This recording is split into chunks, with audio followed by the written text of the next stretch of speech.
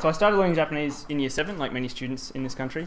Then when I was in year 10, I had the opportunity to go on a student exchange to Osaka. So I spent 6 months there. I lived with a host family, went to regular Japanese classes, had my own Japanese lessons as well. And so by the end of that 6 months, I was quite good conversationally and could talk about pretty much anything that wasn't too technical. So then after returning to Australia, I continued doing Japanese, of course, through to year 12, and then I went to study arts commerce at Monash University. And so for the arts degree, I majored in Japanese. And so that also gave me the opportunity to go again to Japan. In my 3rd year, I went to Saitama University this time for 12 months. Fairly different to my high school experience, but most of my classes all of my classes were taught in Japanese, and most of the classes that I chose were about Japanese or Japanese linguistics. Many of them were aimed at students who were, like me, not local Japanese students, international students, but I also took some that were, even some of the Japanese linguistics classes I took were aimed at local Japanese students. So it was that 12 months was really where I sort of filled in all the gaps that I had left over. And so by the end of that, I took the level 1 of the Japanese language proficiency test. It was IQ at the time. It's sort of N1 now.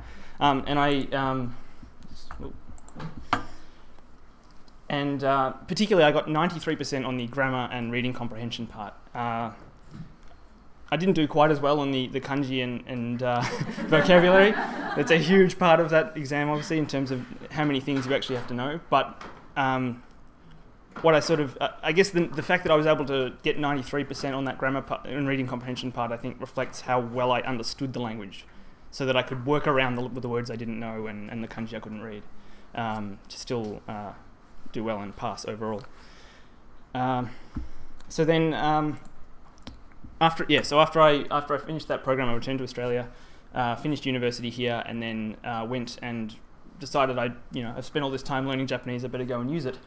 So I went and found a job in Japan, and I ended up working in Tokyo for a total of 4 years, working for 2 different companies. And both of those were both Japanese companies. Most of the people that worked there were Japanese, and so all day, every day was just using Japanese. And if there were the main thing that I got out of that in terms of Japanese language ability was really just the improving my keigo and just using Japanese in a business context. So then, after those 4 years, I felt like I'd used my Japanese enough. I was pretty satisfied in that respect, but I still felt like after leaving, I knew so much. I felt like I knew so much about Japanese. I'd learnt so much over those. It was about 10 years overall, I think. I knew so much, and I could see other people who were learning Japanese struggling with some of the things that I struggled with. Back when I was in high school or whatever, and I felt like it would be a waste to not pass that on somehow. All of the experiences that I had, particularly because I know that a lot of people don't have those experiences that I was fortunate enough to have. I didn't, going to on an exchange program in high school and again in university and then going to work there. Most students don't have that opportunity. So, and a lot of the things that I learnt in that time were things that they're not covered in textbooks. Teachers might, as teachers, you might teach these things to students, but if it's not written down somewhere, it's easy to miss parts. And so I really wanted to put it all together into a book, and so I wrote, and that's when I decided to sit down and write 80/20 Japanese.